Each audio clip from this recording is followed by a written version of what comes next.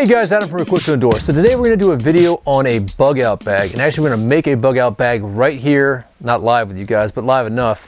And the reason being is I get a lot of questions about, hey Adam, you know, if I'm going to buy a bug out bag or some kind of staging kit, you know, I don't want to waste a bunch of money on a bag that I hopefully, and I do say hopefully, we'll never use. So what we did is we went and found a kind of a high-speed bag, but also on the low end. And actually this is a SOC bag that we got from campingsurvival.com. Campingsurvival.com donated this to us to do a giveaway. So we're gonna give this bag away. They run about 74 bucks. If you go on to campingsurvival.com, use the promo code E2E, you get another 5% off if you're looking to buy something from them. They have some great stuff. But anyway, I wanted to find a bag that was very low price. You're not gonna spend, you're gonna spend under 100 bucks. This bag is identical to one that I use at work for my Chem Bio mop suit, but I don't want to use that bag for this kit, so we went ahead and got one like this. I actually got a couple different bags like this, but I've used a bag very similar to this for probably almost 10 years, and it works pretty well. So guys, what we're going to do is, the idea of this is to make a bug out kit or a 72-hour plus kit with a bag of this much volume. You're going to be able to put a lot of food stuff in there and also a lot of shelter stuff.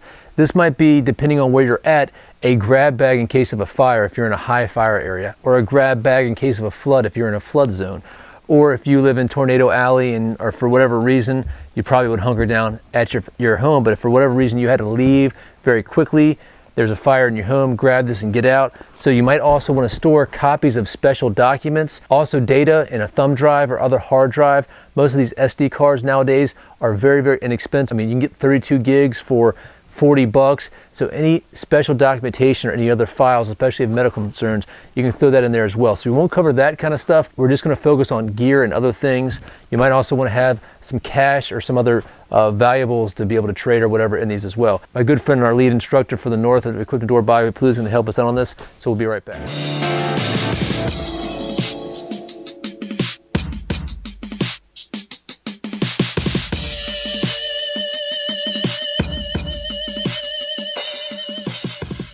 All right guys, I'm joined here with Bobby Plou. We got a good assortment of gear here. Here's the tricky thing when you're making a bail out bag or a bug out bag. There's a couple of key considerations. First, where's your location? What is the weather conditions? What are the other challenges? The second is going to be how much money you're going to invest in this kit. Ideally, this kit would sit in your vehicle or near your door of your house or your home or whatever, or maybe even a survival cache. Right. You know, so this might not be your top flight gear that you're going to use for camping or anything like that. So you want to spend money on quality items, but at the same time you don't want to break the bank. The next thing too is, are any of these items sensitive to temperature changes? From going from hot to cold in your vehicle. You know, your vehicle in the summertime can get very hot and get very cold in the wintertime. Remember candles, food, water, things like that. Yeah, you have to take that in consideration as well. But we got a good assortment of items here that we kind of thrown together. We're going to pack this bag to see how much we can get in here and go from here. So let's start with shelter, because shelter in this kind of situation is probably the most important thing. It's the top of the list for our rules of 3, and for this we chose a German Flecktarn half shelter as one of the pieces, because this can also be used as a poncho. Also, if it's some kind of situation where you might need a camouflage, it helps that way too, because this can be taken out of your bag and thrown over your whole bag. And it's inexpensive. It is inexpensive. I mean, these things cost, what, 15 bucks? Yeah, about that. And we're able to take this with some straps and actually throw this on the bottom here, so we don't have to worry about it taking up any volume in our pack. So we'll throw that down there. Other things for shelter items, we did throw in here a high visibility tent, because the opposite situation might be true. You might want to be seen. Right. So we want to throw in this. Bobby and I both use this in our EDC kits, in our vehicle kits. If you buy one of these, buy 2, test it out, get used to it. This is like an extra large trash bag with a hole on both ends. But you need to know how to be gentle with these things, because you can easily destroy these. Put them together too. Yeah, absolutely. You'll tear it out. That's right. So we're going to go in here and we're going to find a nice spot. Let's find a nice spot with this bag to put it someplace not too close where we're going to get to it every day, but you don't want to dig out our whole bag to get a piece of shelter. So I'm going to say in here, Bobby, what do you think? I would think. Put it right, is there a pocket in here? There's a pocket right. There's a pocket right there. Look at that pocket. That pocket's not big enough. This pocket is. It's not big enough? All right, so we got a shelter pocket in this bag, guys. Mm-hmm. We'll give you guys a look-see here in a second. Shelter also is your clothing, what you're wearing. Absolutely. So I mean, even this poncho could be shelter. Yep. We've thrown a lot of variants in here. Here's another coat.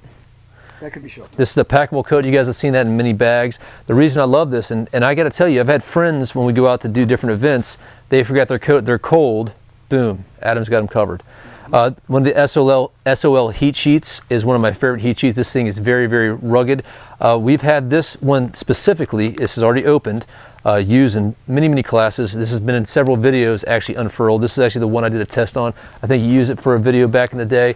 We've used several classes. We've had this, actually we've had one guy that's actually slept under this, just put in some acorns and made a button on there, tie some 550 cord and use this as a lean-to.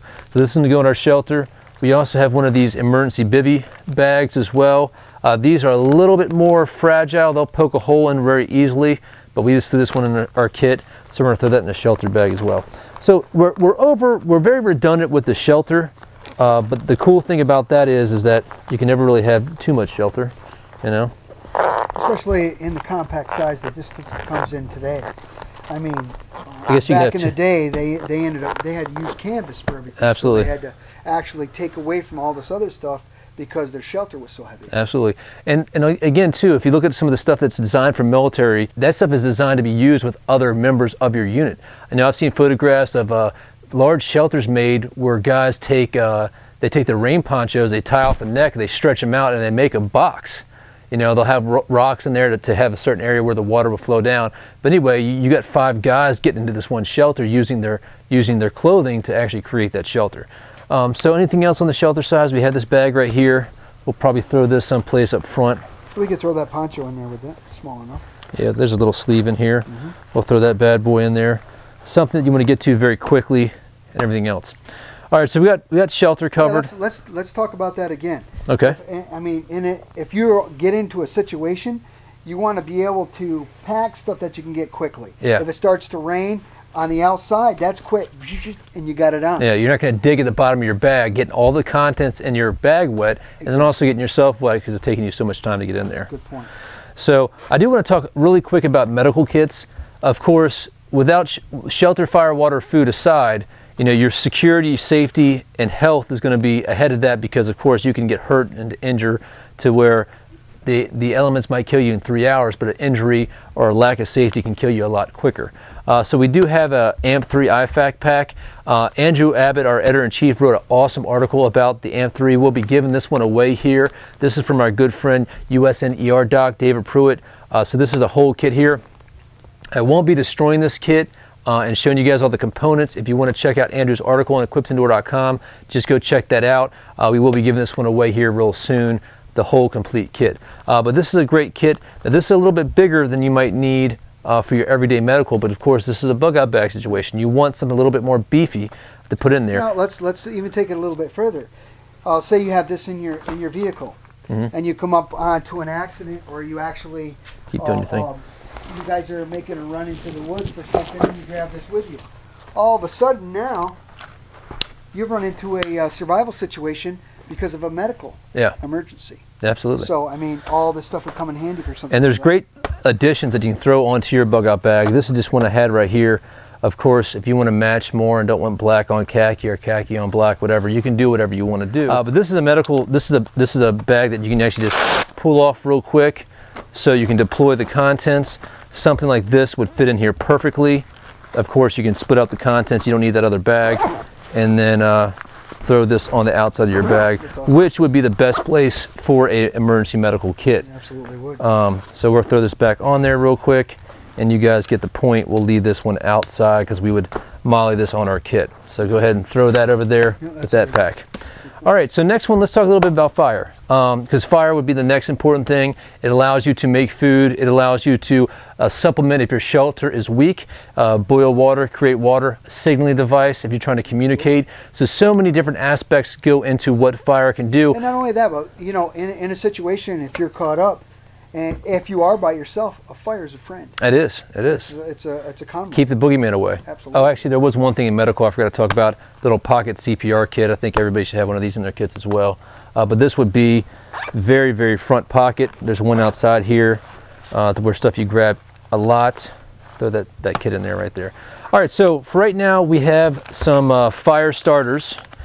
These are Great Chef. These are actually used to light charcoal briquettes. You guys will be seeing some more videos with these here in the near future.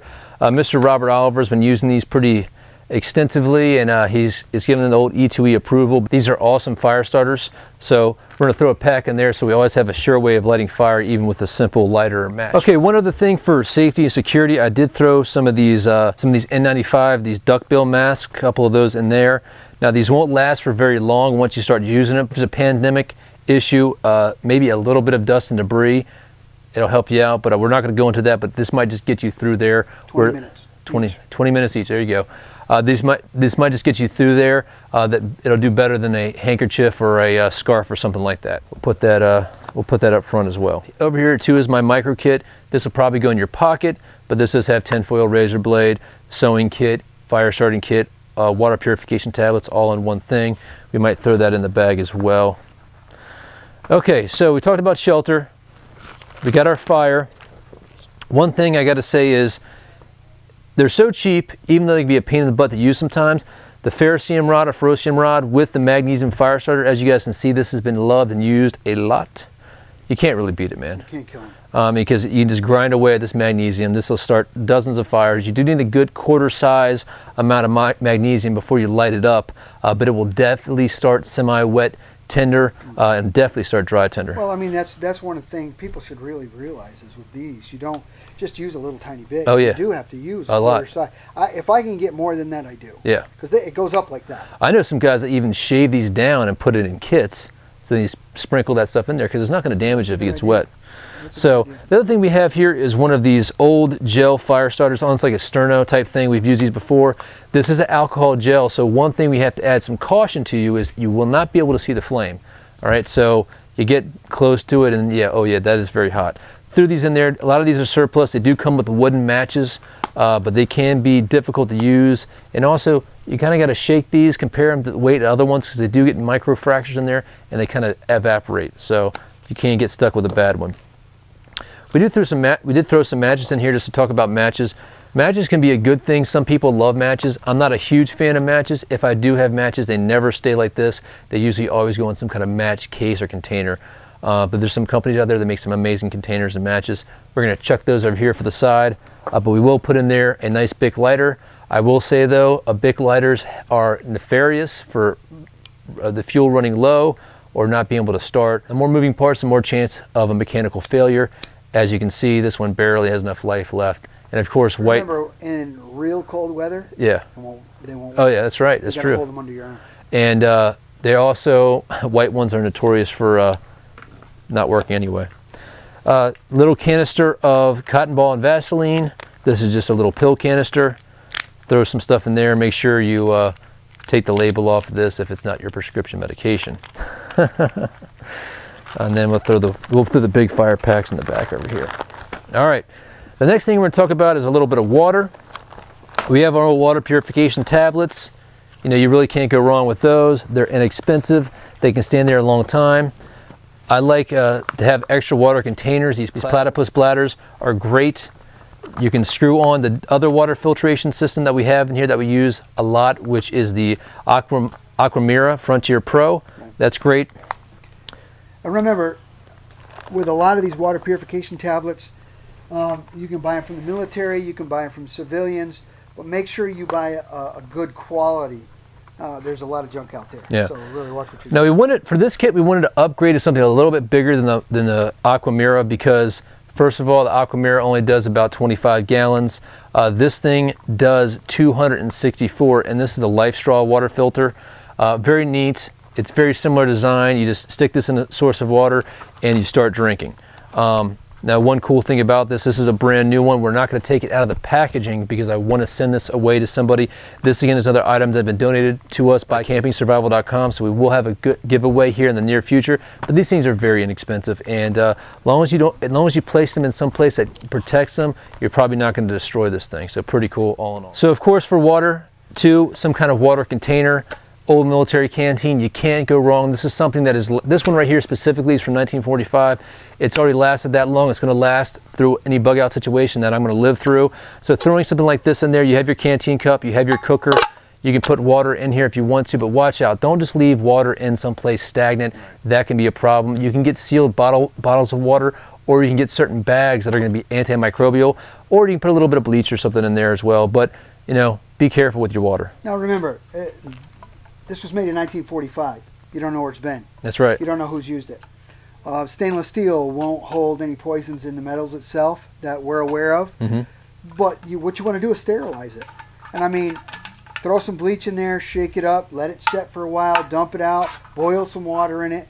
And remember, take the corks off. The corks hold bacteria. Yep. We take the cork out of these and we use rubber O-ring in ours, and it works very well. So instead of that one right here, this one's got a little case already attached to it. So the same thing.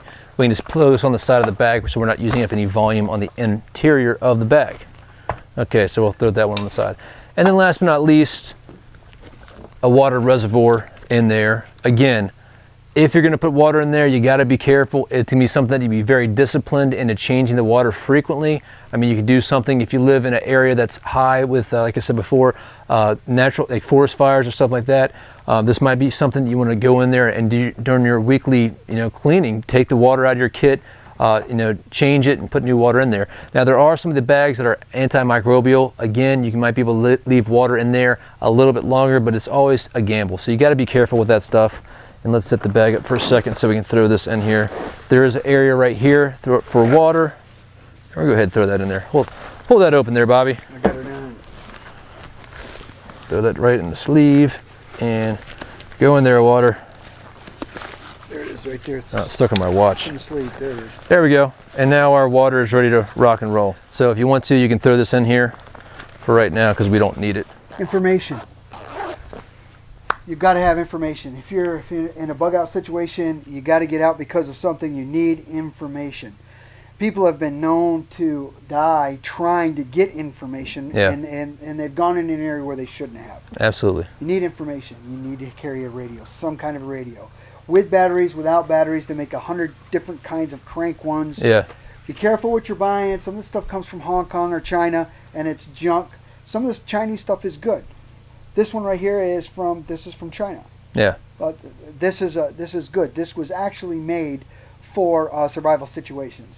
I'm not going to tell you where we get them because I can't remember. But I can find the information out on that for you. But